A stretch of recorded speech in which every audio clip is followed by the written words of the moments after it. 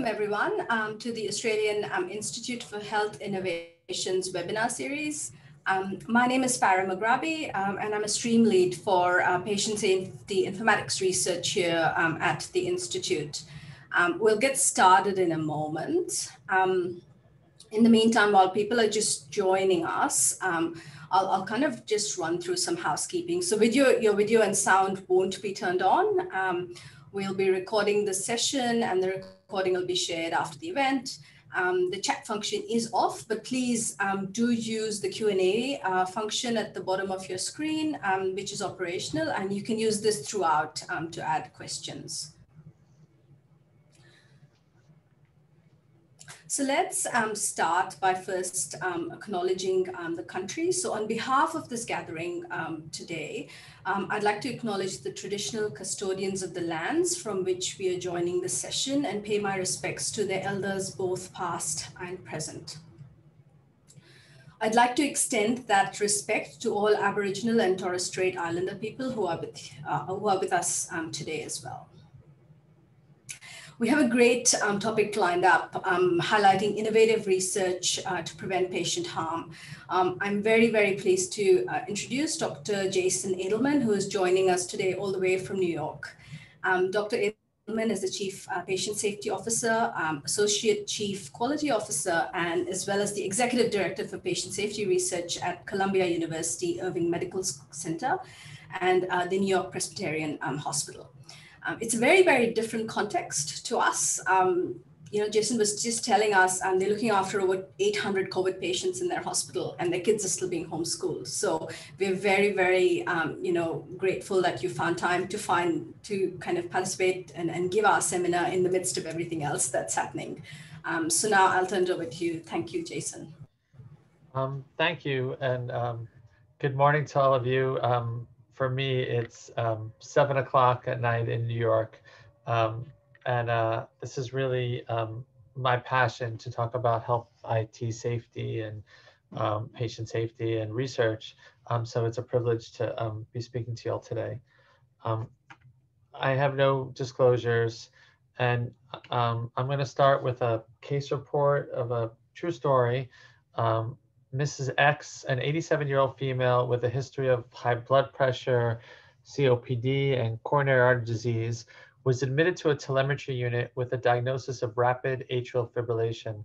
The day after admission, a medicine resident of first year accidentally placed an order for methadone 70 milligrams for Mrs. X. For those who don't know, methadone is a drug we give to heroin addicts to try to help them come off heroin. It's a very powerful narcotic. So the medicine resident accidentally placed an order of methadone 70 milligrams for Mrs. X, which he meant to order for another patient. Both patients were on the resident's list in the electronic health record. A pharmacist signed off on the methadone order, and later that day, a nurse in training administered the medication.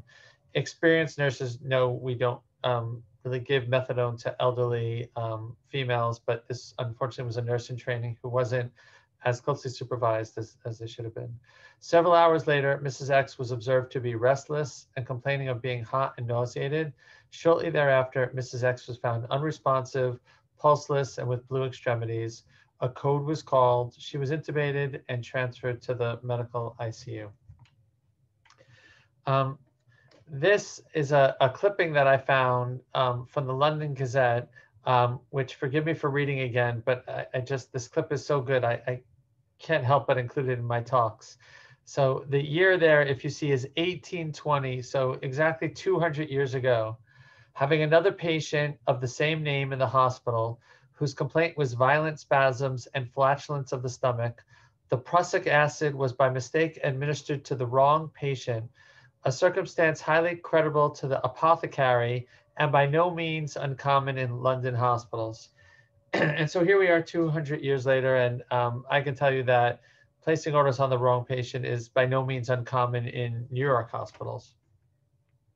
There have been reports of wrong patient errors in different venues. In the United States, the Institute of Safe Medication Practice, ISMP, is sort of the leader of medication safety. And several years back, they reported a case of a patient dying from from a wrong patient error in the emergency room. When it comes to why people place orders, electronic orders on the wrong patient, before I started doing my research, the leading theory was what they called juxtaposition errors. The idea being that when there's a list of patients and a provider or an orderer means to click on one patient, they accidentally click on the patient just above or below, thus a juxtaposition error. Now, I wanted to get a sense of how often these errors were happening. I really wanted to put in interventions to try to prevent them. But first, just to get a sense of what other hospitals were experiencing. And the only place that I could really find that quantify these errors is called the MedMarks database. And here I'm sharing a report that they had from 120 facilities, hospitals, where the mean number of wrong patient errors entered was 9 in 1 year. Now, there's lots of ways to detect errors. You can detect errors through chart review, through voluntary reported errors, surveys and focus groups. The reason why they felt juxtaposition was the reason for wrong patient errors was based on focus groups. Patients can report, natural language processing, ICD-10 codes, and other mechanisms. The final one I have on the list is automated detection of errors, and that's what I'm about to talk to you about, the automated detection of wrong patient errors.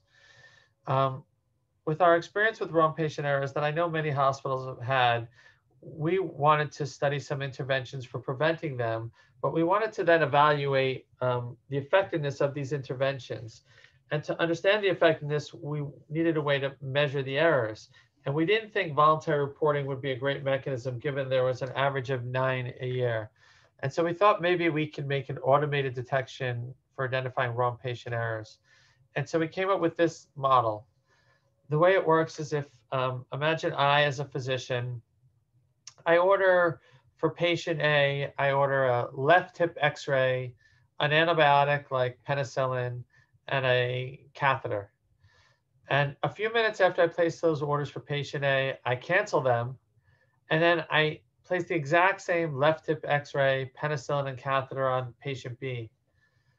The original programmer I worked with used to call it the oops query, like, oops, I'm on the wrong patient. But to give it a more professional sounding name, we call it the retract and reorder measure. It's retracted and reordered. So it turns out that we found 6,885 retract and reorder events in 1 year. We set up a mechanism to assess, are these actually wrong patient errors, these retract and reorder events? So this is sort of a schema of how it works, where in our environment, we make a real-time replicate of our production database. So what the providers are using, we make a copy of it in real time so that we can do queries and work off it without disrupting patient care. The name of our replicate is called Jupiter. And every 30 minutes, we query Jupiter for a retract and reorder event. If we find one, we send an email to some research coordinators. And in it is a link to a survey. We use a tool called Qualtrics. It's like SurveyMonkey, if you're familiar with that. And in it, we populate the information about the 2 patients involved in the wrong patient error and the name of the provider that placed the orders, canceled them, and reordered them, and what was the drugs or orders, and what's the contact information for the provider. And then a research coordinator with IRB approval will call that provider and assess if, in fact, it was a wrong patient order. We learned it's best not to straight out say, did you make a wrong patient error? But instead, we ask them why they placed the first order or orders, why they canceled them, and then why they ordered on the next patient. And usually we'll get to that it was a wrong patient error. And for those that admit that it was a wrong patient error, we have follow-up questions to assess why they actually made the error, what led to the error. And so we called 236 people, and 170 confirmed it was a wrong patient error, which is 76.2%. So if you correct those 6,885 retract and reorder events, we found in 1 year 5,246 wrong patient orders, which translates to 14 a day in the hospital. In 1 year, 1 out of 6 providers placed an order on the wrong patient. And for every 37 patients admitted to the hospital, at least one has an order or several orders placed on them for a short period of time anyway, that before they're caught and corrected. And so if you recall, I said just a moment ago that before my research, the most I could find was an average of 9 wrong patient errors. We have 5,000. And this is important because it allows us to study interventions for preventing them and have an outcome measure. And these are like the real deal. They don't require voluntary reporting. There's no bias from reporting. It doesn't require chart review. People, when they find themselves placing an order on the wrong patient, they're not going to let those orders live on. They're going to correct them and place them on the right patient. And so we see who does it, when it happens, at night, the weekends, and there's many ways to analyze these errors. They're all near miss errors, so they never reach the patient. But in the patient safety world, we believe that errors that are sort of caught by the grace of God and don't reach the patient, self-caught is not the mechanism safety that we're looking for. And when they're not self-caught, that's when they break through and cause harm. And that the mechanisms are basically the same. It's just if you're lucky enough that your provider catches it or not.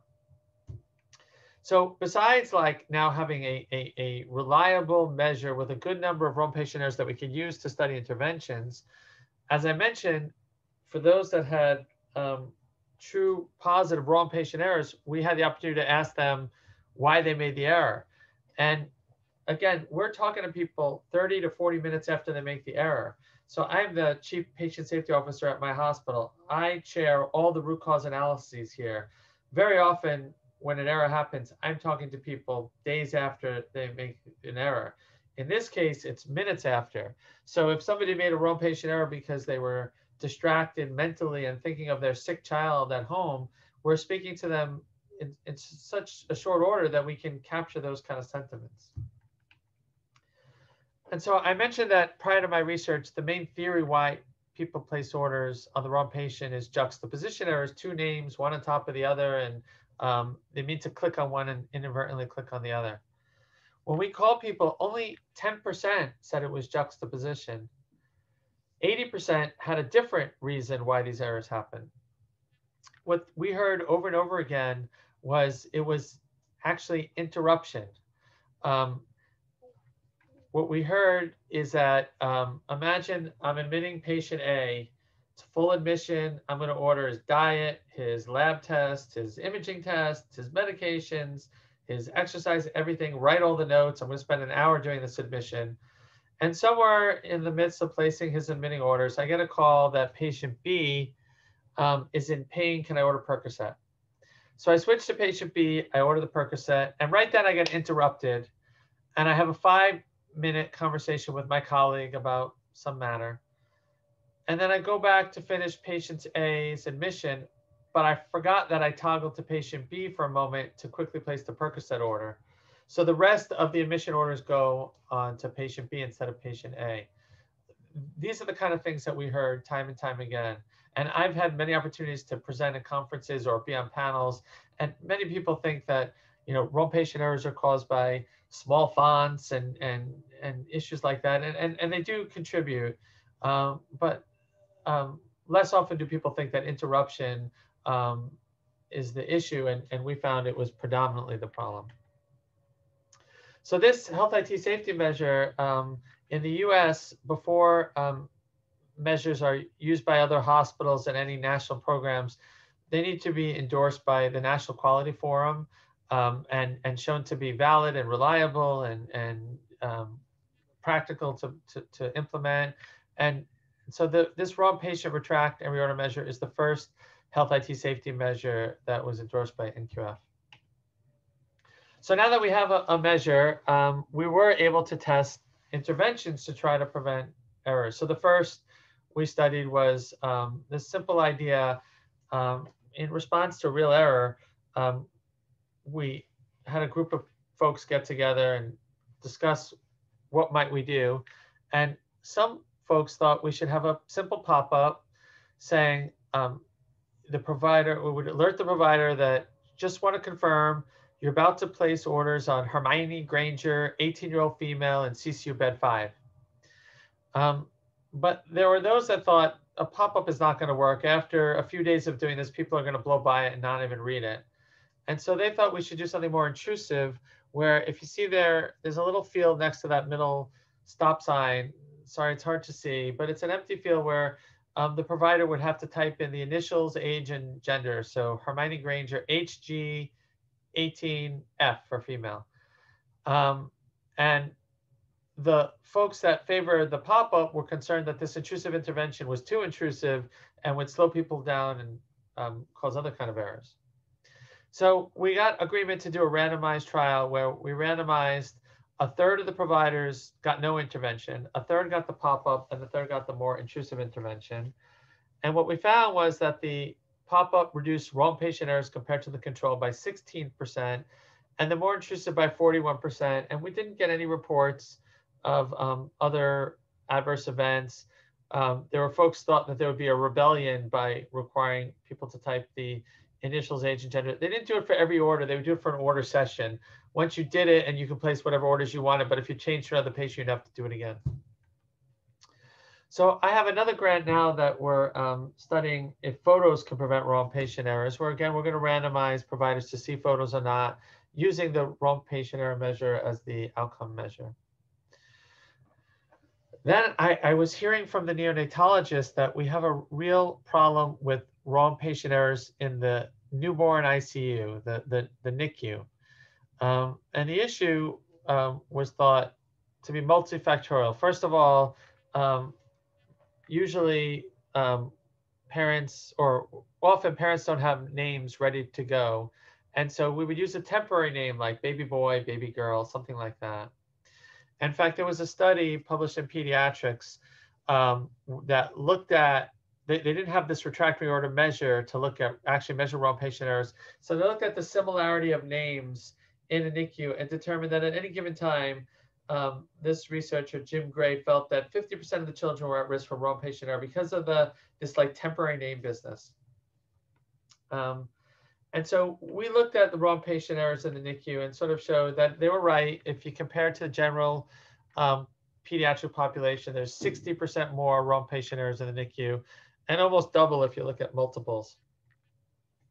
And here's a picture from a hospital, a real live picture of how children are named, de-identified, but you could see all the baby boys and baby girls. So you can imagine baby boy Jones, baby boy Johnson, baby boy Jackson, how that can be confusing.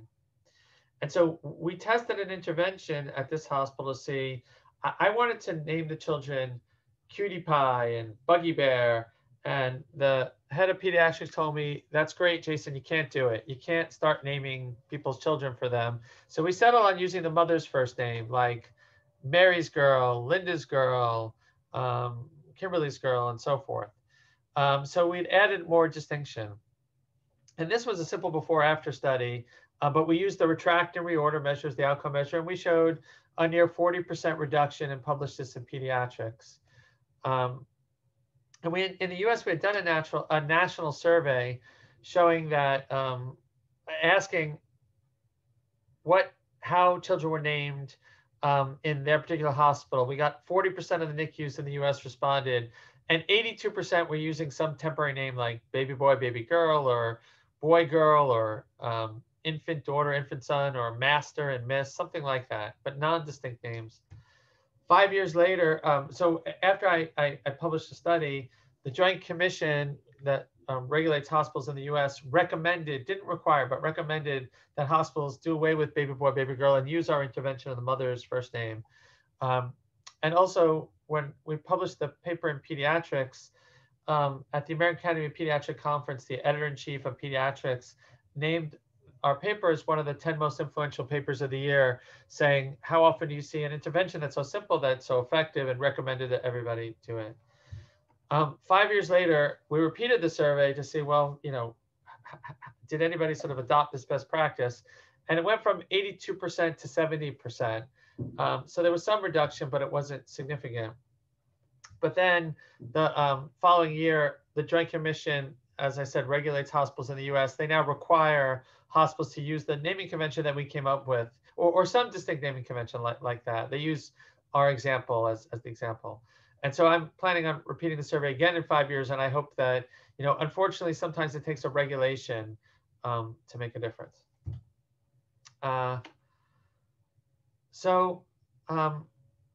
We had another question about even after you use the mother's first name, like if you see there, this is a picture of twins, Judy's boy 1 and Judy's boy 2. They both have the same last name of Johnson, and medical record numbers are often given sequentially. So twins will have the identical medical record number except for one off by one number because they're born one right after the other. Same last name, same first name except for one digit. So it's not hard to imagine that there can be confusion. So we used, again, the wrong patient retracting order measure, and we showed exactly that if you see there that 3.8% of singletons in the NICU have a wrong patient error, but 7.9% of twins, so it almost doubles, and 13.9% of triplets and high order multiples.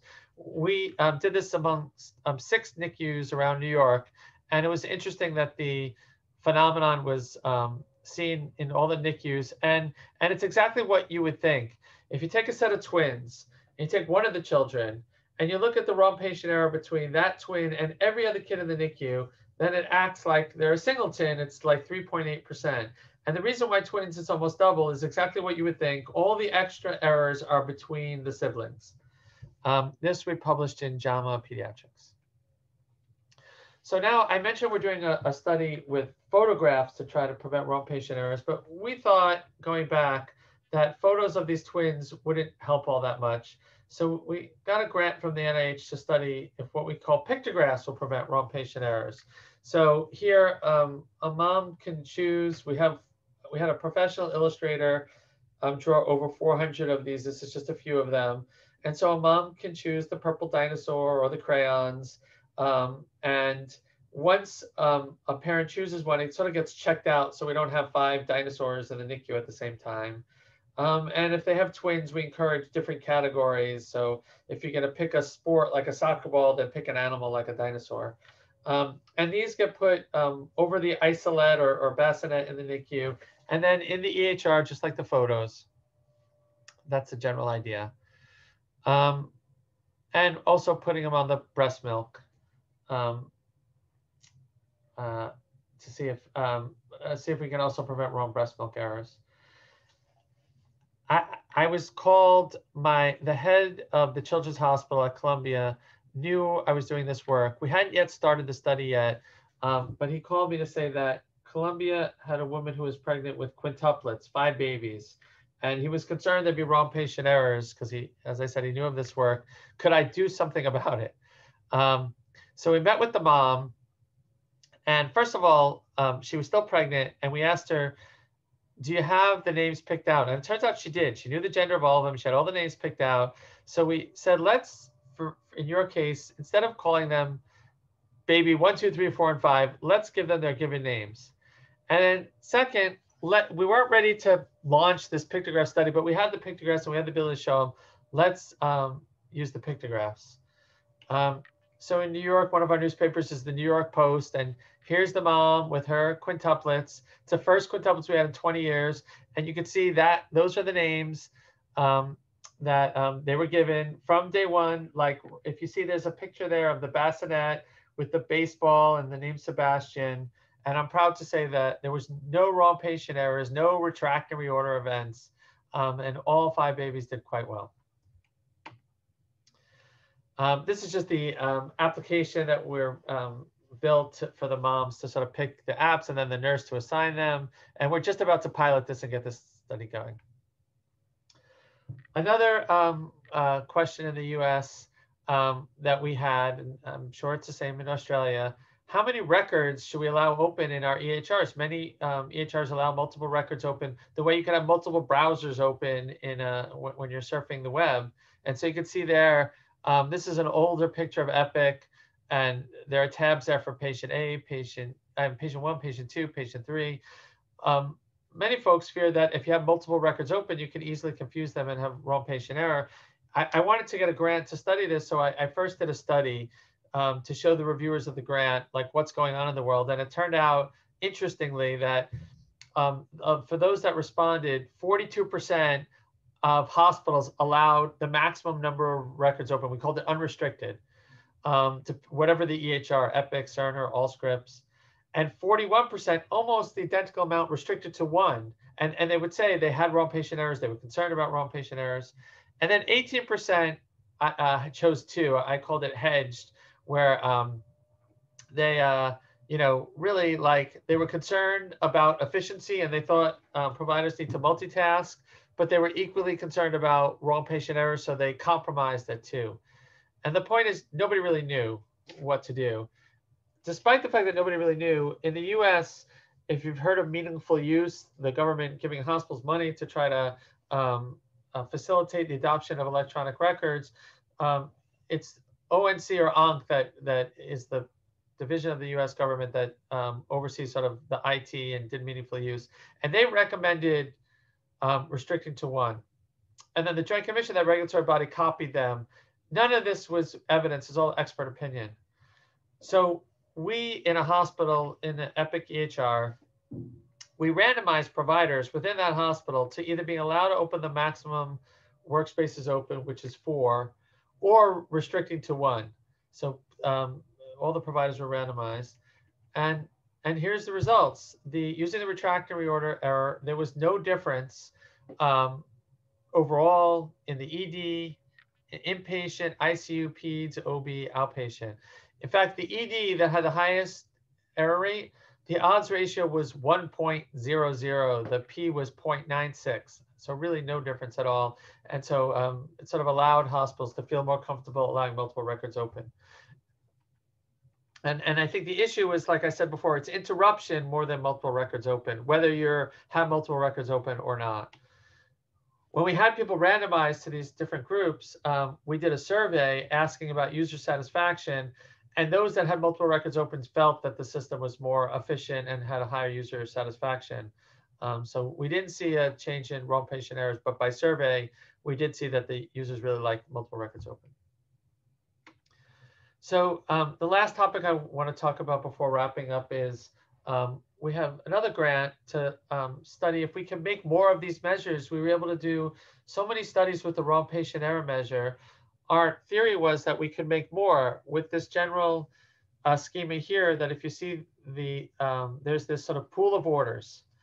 And sometimes people will, after placing the orders, they'll cancel them within a half hour.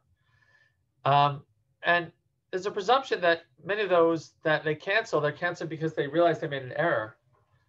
And if we see what they do next, we can identify the type of error and have a very specific measure. So if I order on patient A, cancel, and then order on patient B, that's the wrong patient error measure that we discussed.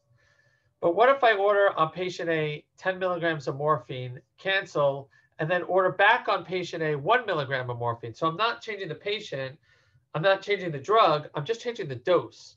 Or what if I order one medication, same dose, but I change the route or the frequency?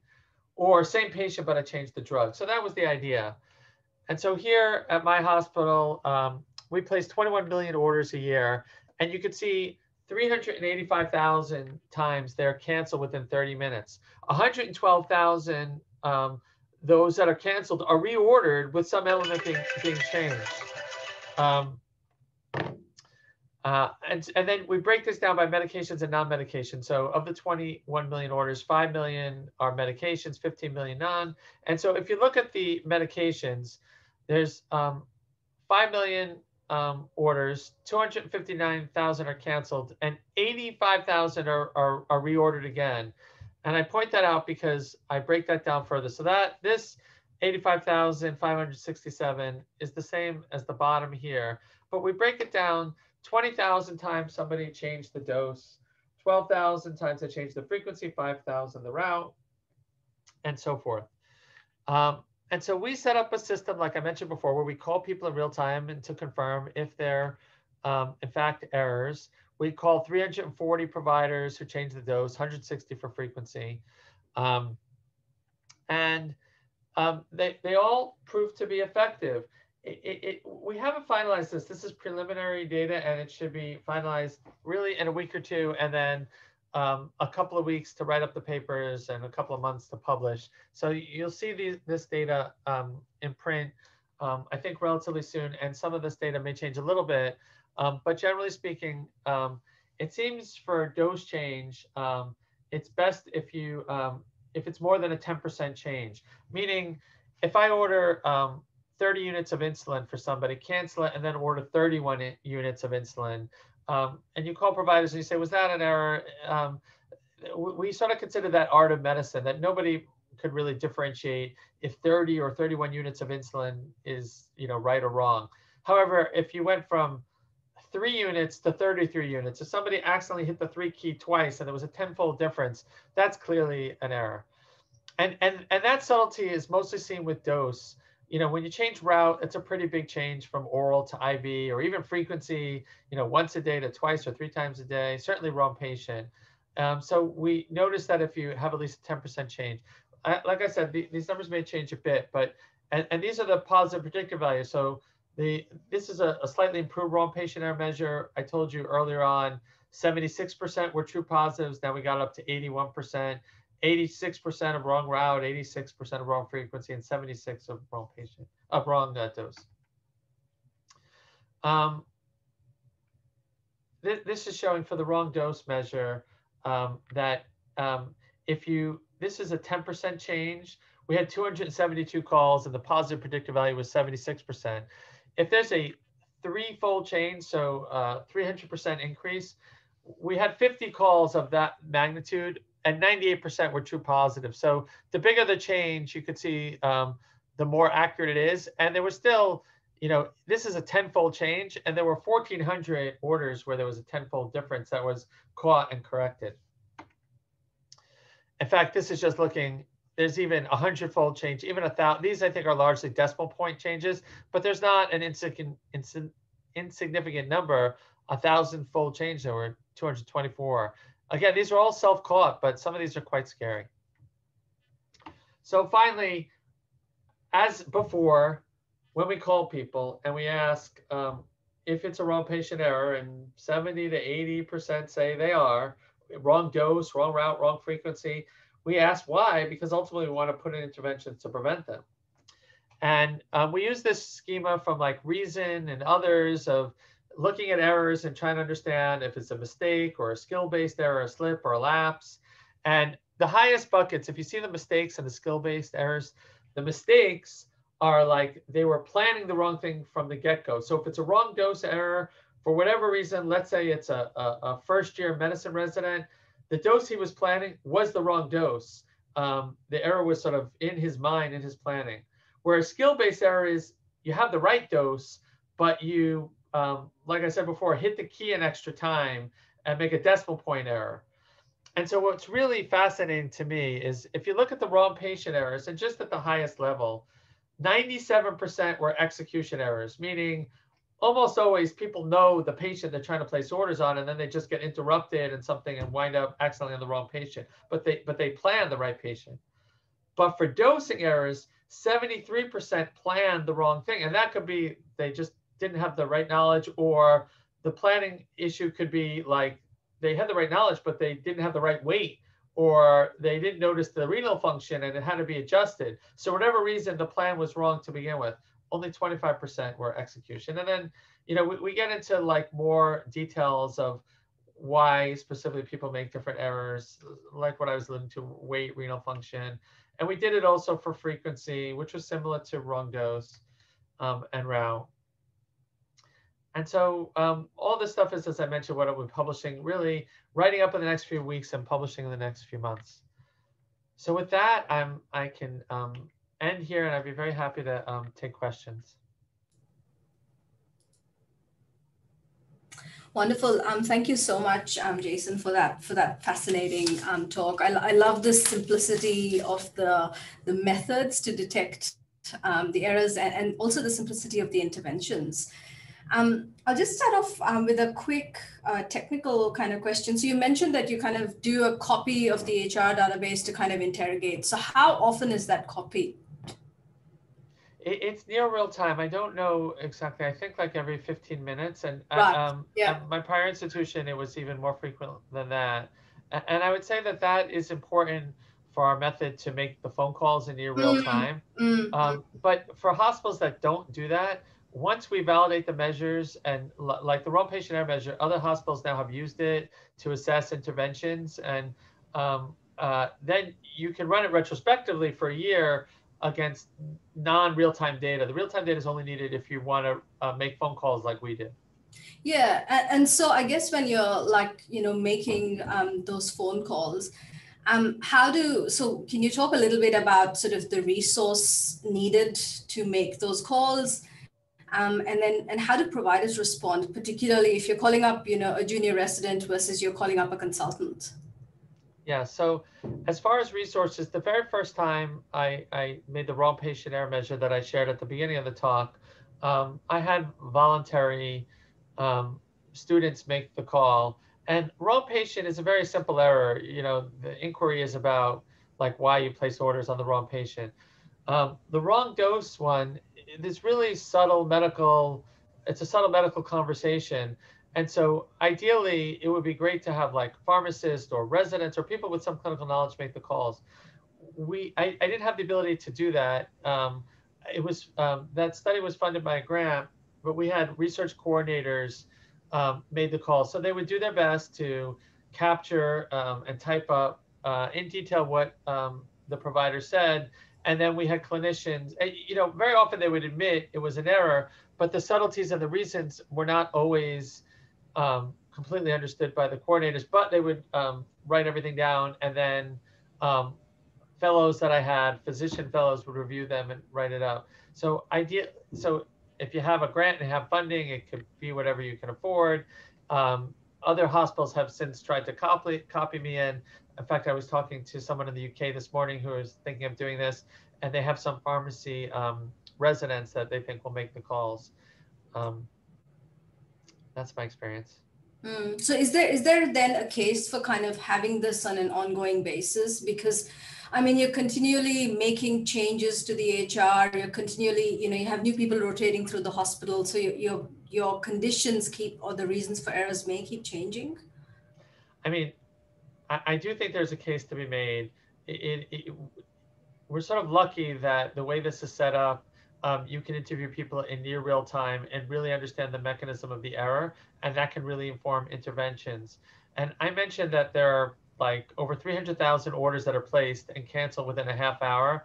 And I think that those are mostly errors, and we'll have a real high reliable EHR when people stop placing orders and feeling the need to correct them, meaning if the system is user-friendly enough that we just get it right and don't need to catch ourselves. So I feel like there's a lot of work to do to understand why we're making these errors, and keep trying photos or whatever it is to fix them. And this is just a great mechanism to learn about the failures and to inform interventions. But have you kind of seen, looked for any differences with expertise, for example, do junior residents kind of make more errors than more experienced people, or? We do notice some change. When we finish these measures, the only measure we had before was the wrong patient measure. And wrong patient is not, it's, as I mentioned, it's sort of like an interruption. It's all, but now that we have all these knowledge errors, we're planning on making a 5-year database. So I mentioned we have 20 million orders a year. So we're going to make a database of 100 million orders. We'll have about 200,000 errors of the types of wrong dose, wrong route, wrong frequency, wrong patient. And then we're going to sort of ask of the data the exact question that you're asking. Is it more one type of provider, one environment? Or do people make more errors at night? Is it more dosing errors when they're tired, or more wrong patient errors? Like, is it more slips or more knowledge deficits?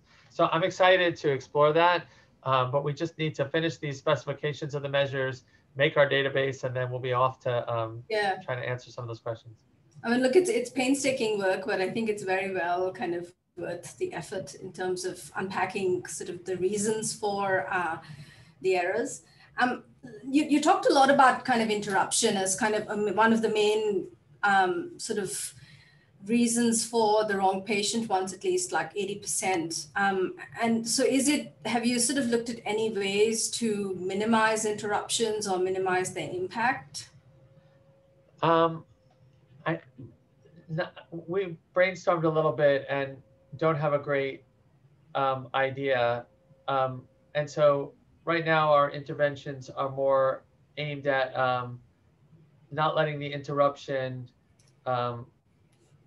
allow the error to go all the way through, meaning like you may get interrupted and you may, like the narrative I said, and you may forget that you toggled. But if we have a photo there, that might instantly make a provider realize, oh, this is not the patient I was placing orders on. So we didn't stop the interruption, but we helped them catch it before even they place the order just by seeing the photo. The general idea with photos is that brains process photos much better than words. So the name of the patient may be on the top, and that might not help as much as if you're placing orders like the methadone case. If you're placing orders on a elderly female instead of a young male, perhaps of different ethnicity or whatever, you may even out of the corner of your eye realize this is not the patient I was on. I do think there's an opportunity to try to reduce interruptions as well, but that is very complicated problem to try to solve. I mean, like going to the sort of photos for a second, like the pictographs are great, and like especially when you have kids and you can kind of see the beautiful colors and the rest of it. But how do are there any considerations around privacy when you're depicting adults? Like what is the, I guess, privacy considerations in the US context, and how do people respond, both providers and patients? Yeah, I saw a survey about, I think 20% of the hospitals in the US are using photos now. The photos are mainly displayed like in the electronic record, like right along with very sensitive information, medical information. So the same sort of protections that protect the lab test sort of protect the photo.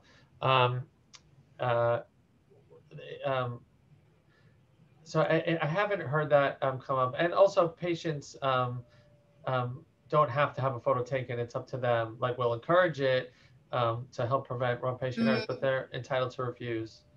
Pictographs as well, they can refuse that as well. So you have the photos kind of implemented at the New York-Presbyterian Hospital? Well, we're just rolling it out to do our randomized trial. And our intent is when the study is over, our assumption is it will work. And our intent, I worked with a colleague at the Brigham that published an article in JAMA Open just a couple months ago that you can see. And he used our retractory order measure of wrong patient errors to show that when they rolled out photos, last a before-after study, there was, I think, like a 25% reduction in wrong patient errors. So we really believe it's going to work. But we're using Epic, and Epic actually displays photos in two different places. I will show you. Here we go. Where this little GK is, a photo can be displayed there as well. It's called the storyboard. And then there can be a pop-up with the photo. And so we're actually doing a 4-arm randomized trial where 25% of providers will get the photo in this circle only, but it's on every single screen all the time. 25% will get a pop-up when they place orders. 25% will get both in this little circle and the pop-up, and 25% will get nothing. And in this way, we'll get a sense, are these things additive, or maybe the pop-up isn't necessary if it's in the screen all the time. So we'll be able to, really with the randomized design, be able to, that study that I mentioned that my friend did at the Brigham was only in the ED. We're doing it everywhere. So we're able to look at photos on labor and delivery, in the ICU, in the ER, on the floors, and compare these different places of showing photos to see how effective it is. So I have a question here coming in from by email. Let's just go through this. So in the field of aged care, medication administration errors are a real concern here in Australia. Do you know if your techniques for recording errors, so has there been any experience in residential aged care situations, sorry? Sorry, aged care, like for the elderly, was that what Yeah, yeah, like care homes. Right. So, what you mentioned was administration errors. Nurses, generally speaking, medication errors can be broken down to making an ordering error, ordering it incorrectly, dispensing it from the pharmacy incorrectly, or administering it incorrectly. I've only been focusing on the ordering side, and this measure, like this idea of like catching an order, canceling it, and placing it, it works in this environment.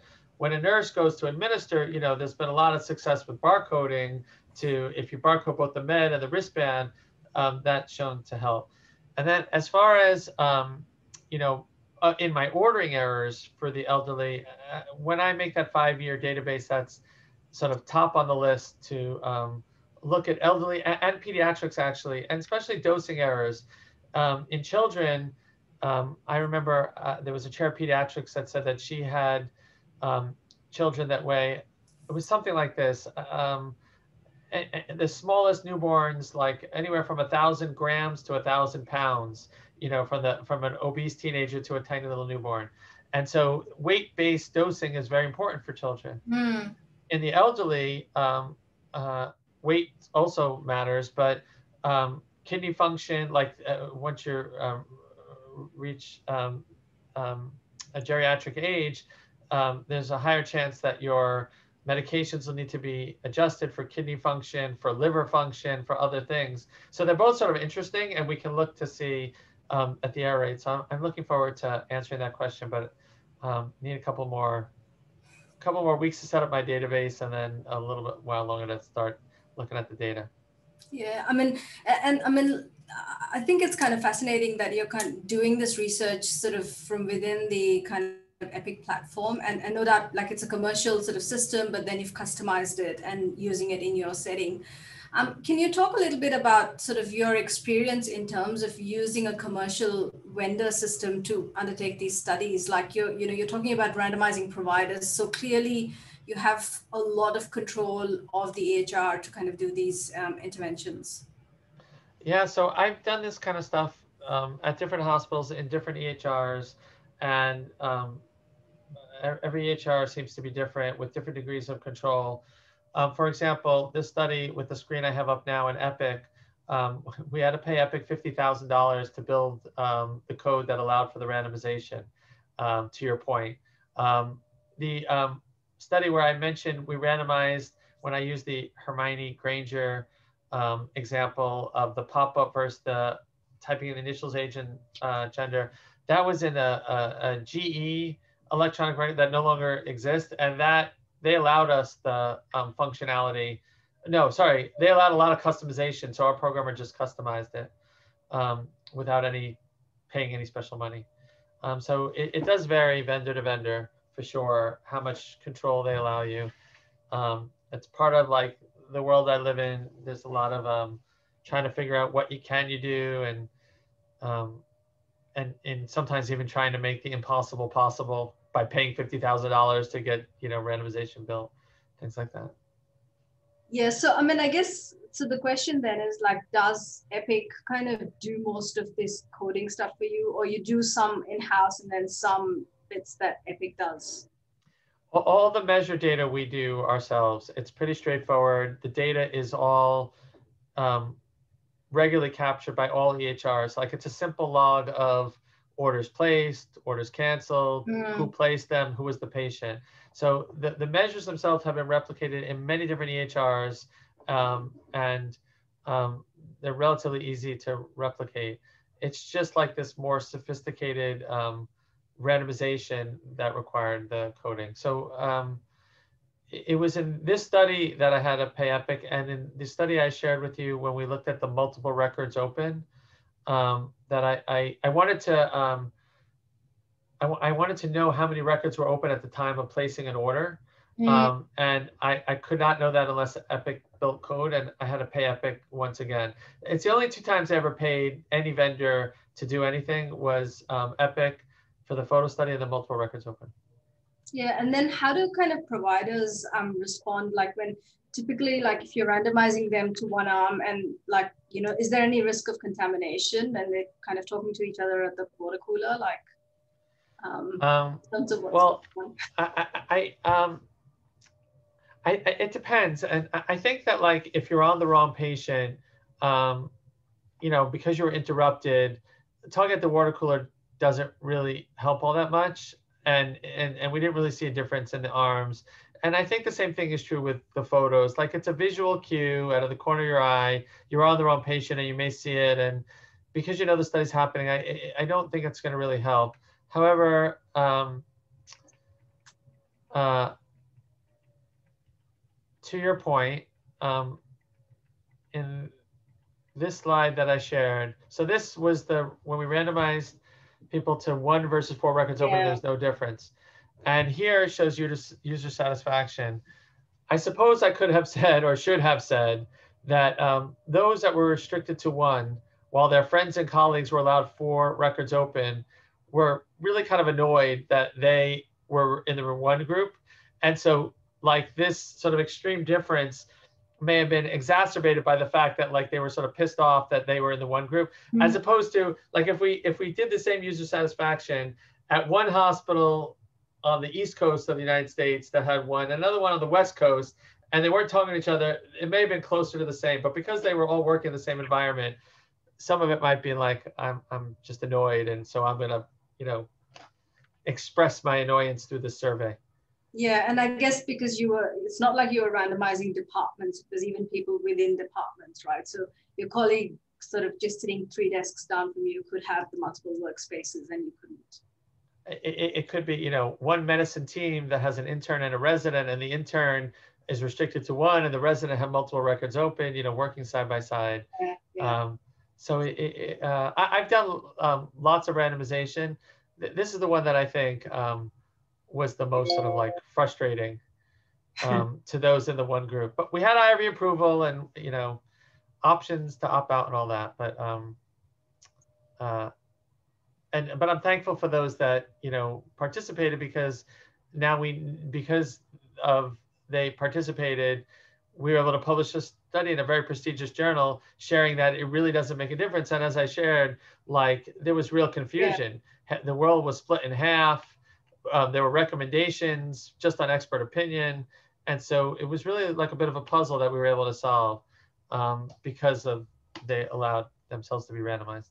Yeah, and I mean, how long did you run the study? It was, I think, about a year. Wow. Okay. Because even to kind of get away with it for a year and sort of get permission to do it, like in terms of, I guess, site-specific approval, like, you know, getting the clinicians on board, I guess, as long as you get, I suppose, as long as people could opt out, then you're giving them an out. But yeah. Yes. Look, it turned out that before we did this study, the hospital that we did this only allowed 1 record open at a time. And then, so like the experiment was like 4 records. So opting out was sort of like going to 1, which was the default. So even though we allowed them to opt out, it was sort of, so if you can think of 1 was the default and then 4 was the experiment, that was sort of the idea.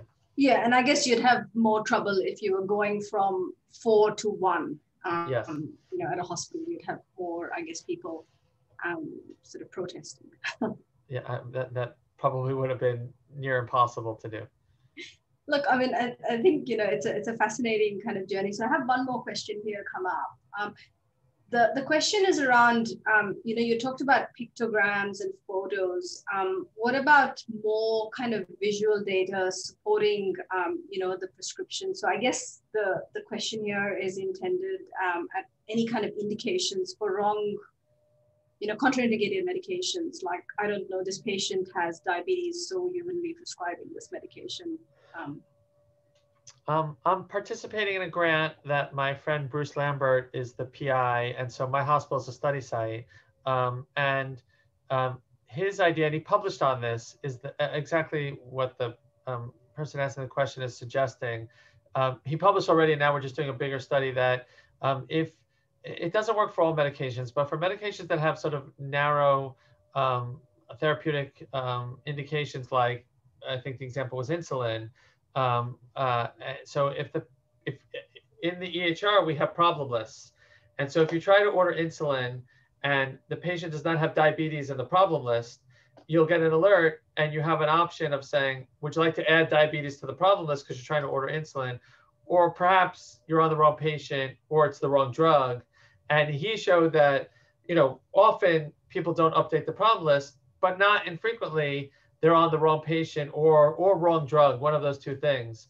And so, and there's a good number of medications that they've identified and commonly used medications, blood pressure medications, diabetic medications, Synthroid for hypothyroidism, where there are these narrow therapeutic indexes, and so we do those checks. And so he has done preliminary work that already showed that it's protective, and now I'm participating in this bigger study with him to further test that. Look, fascinating. I mean, it's great that you have so many sort of different studies kind of underway. I mean, sort of one sort of final question. How has COVID kind of impacted your research, and how do you see kind of coming out of it? Like, in terms of, has it changed anything that you're doing in terms of the work?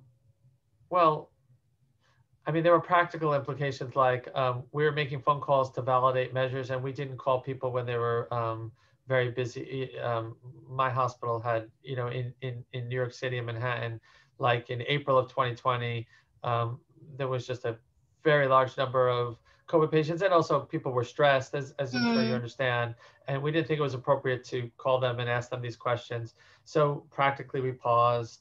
Also, the people helping us with Epic to set things up, we wanted to do a lot of things to help support COVID, new COVID order sets, COVID data. And so when they were helping us build interventions, they paused to go work on COVID. For the most part, all that is done with, and we're back to making phone calls and back to getting the support we need, even though we still have many COVID patients. Things have normalized. There are also interesting research questions that we're looking at, like, for example, during the peak of COVID crisis, voluntary reported errors fell because I think people were so busy. Yeah. But we think that errors actually went up because of the chaos and confusion, just the circumstances. And so we haven't done it yet, but I suspect that we can use the automated measure to show that during COVID, errors actually went up when reporting of errors went down, which I think will be fascinating to show. But that's it. Otherwise, it's sort of back to, for the most part, normal. And I think that's the effect we had. Yeah, look, let's hope with the vaccine that, things get back to normal. And I guess for us here in Australia, it's been, we've literally, we haven't it hasn't impacted us nowhere as near as it's impacted the rest of the world. And the position that we're in, we can't sort of wait to get back on airplanes and travel again, is kind of where we're at. So I would say, sorry, that I answered the question from my personal research, but obviously there's tons of research going on for COVID itself. And then specifically for the topic of sort of health IT safety, COVID launched, I think, or catapulted telemedicine to the front, and it's not going away. And that it's just a new way of caring for patients. I mean, it was here, but now it's here in a very large way. And so there's a risk of diagnostic errors and other things. So it's just not my area of focus, but there are people certainly looking at that. Yeah, look, and there's tons of work to be done.